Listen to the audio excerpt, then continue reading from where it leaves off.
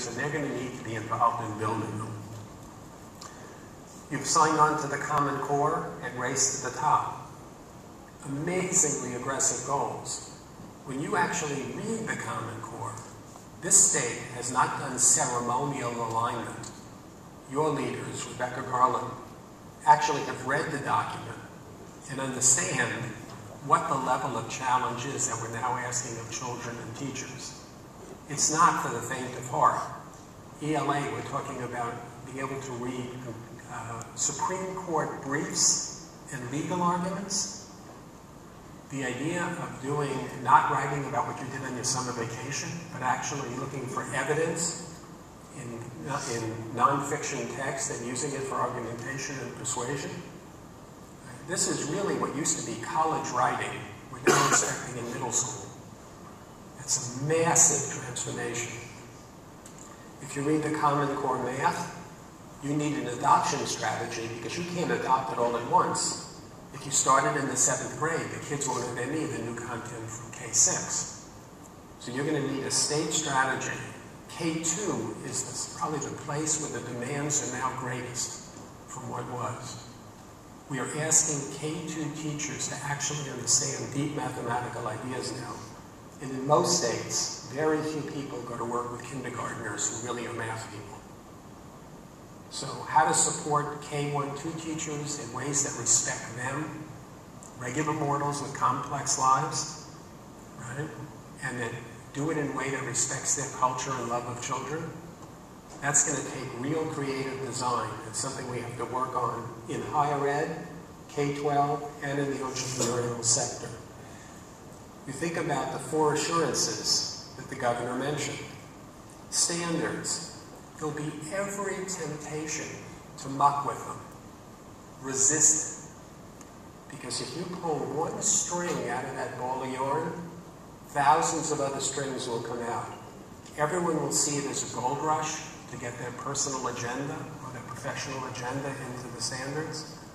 Go lean. There's so much in there, it's going to be nearly impossible to teach it well for a few years because most teachers will be learning it by teaching it, not through professional development. So don't muck with it. Systematically introduce it. You have a few years to do that. Data. You're finally going to have data systems that actually allow you to answer difficult questions. When you look historically at data systems, it almost feels like the state leadership didn't want to know. Right? Now we can answer really good questions about what teachers prefer, why they go to different places. We know now the extraordinary importance of teachers' desire to return to the kinds of places they grew up in, and we know that salary is not the prime factor. What matters to teachers is incentives that respect their personal preferences and that only work if they believe they can succeed. So we have a lot of work on tying new data systems to our teacher policy. Teacher quality. Teachers are going to be evaluated for the first time, in part, on what their students learn. This is long overdue, but it's incredibly difficult technically to get it right. So we're going to need to phase in this system with our teachers.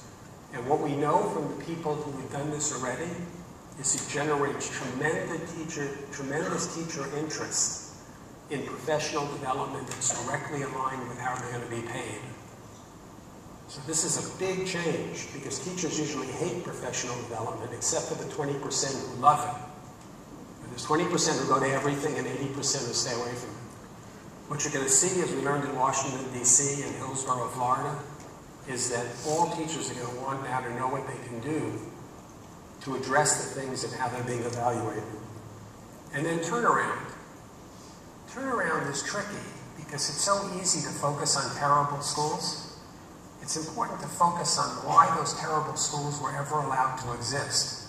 It's a wonderful thing to say, that school is terrible, we're going to fire the people, we're going to go in there and turn it around.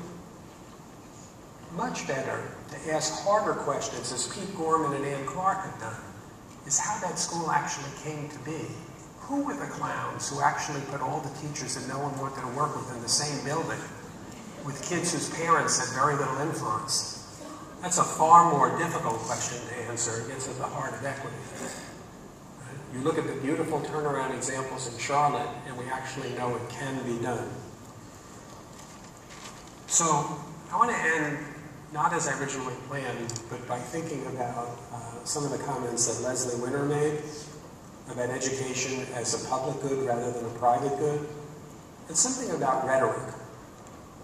When you look at the STEM agenda now, much of it is framed in terms of international competitiveness and workforce development.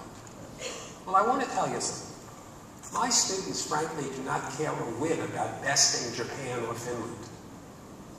They don't want to do that. In sports, they do. They want to kill them. But not in other things.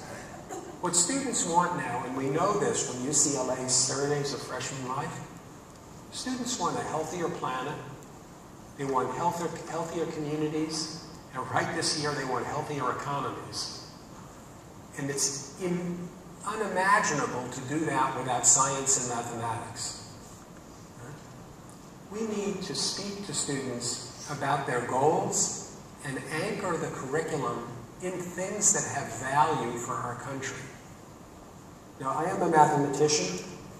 I care about mathematics and science. I'm an American and I care about our country.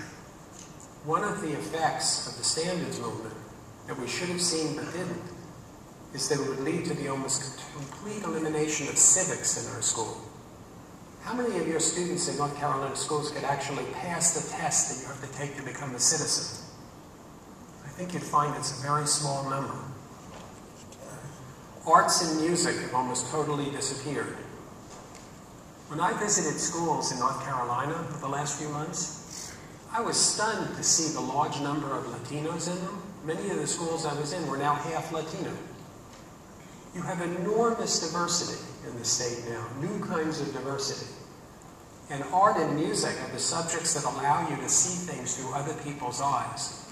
Those subjects are going to be critical for building the community, the commitment to the state in the future, and the commitment in country. Bill Harrison and I worked for the Military Child Education Coalition, and I got to interview the Joint Chiefs. This is the first time in our nation's history when more than half the people who go into any branch of the armed services actually have families in that branch. The military is becoming increasingly isolated, and fewer of our children are standing up as warriors for our country. It's civics education that teaches love of country, that develops citizenship, that's key for our future. But if you go to schools, there's a lot of math and science, and there needs to be a lot more. But we need to maintain a healthy balance. The purposes of education, the broad ones that you laid out, Thomas Jefferson, now stripped out of our history standards because our state board sees him as a traitor because of his ideas of separation of church and state. They actually removed him from our state standards and added Phyllis Schlafly and Moses as required characters in the shaping of American government. This is Thomas Jefferson. We see how right he was.